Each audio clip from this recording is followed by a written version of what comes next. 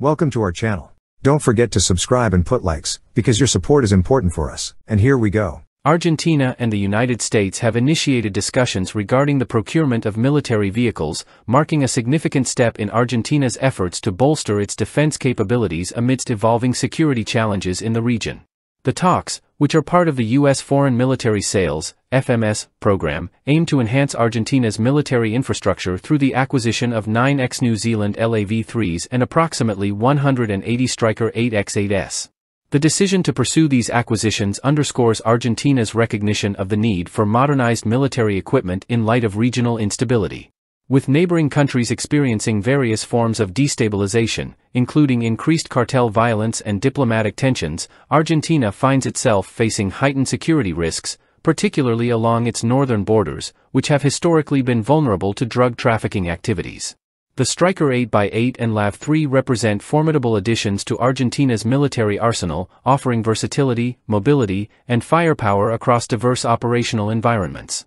The Stryker, known for its modular design, can be configured for various roles such as fire support, medical evacuation, and reconnaissance.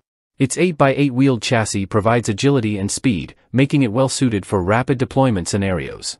Equipped with advanced composite armor, the Stryker offers enhanced protection against a range of threats, including RPGs and IEDs. Similarly, the LAV III, designed for reconnaissance and infantry transport, boasts impressive speed and maneuverability. Armed with a 25mm chain gun and a coaxial machine gun, the LAV III delivers significant firepower while ensuring the safety of onboard personnel. Its robust armor, coupled with the option for additional ceramic armor, further enhances its survivability in combat situations.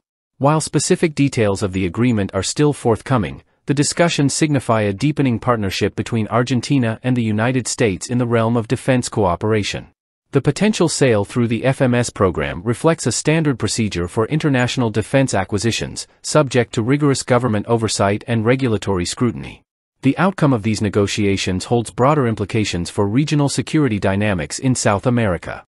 As Argentina seeks to bolster its military capabilities, the acquisition of advanced military vehicles may influence the balance of power in the region and shape future defense strategies among neighboring countries. As discussions progress, stakeholders eagerly await further developments regarding the configurations of the vehicles and the overall scope of Argentina's military upgrade plan. The move underscores Argentina's commitment to safeguarding its national security interests and addressing emerging threats in the region through strategic partnerships and modernization efforts. That's all for now. See you later.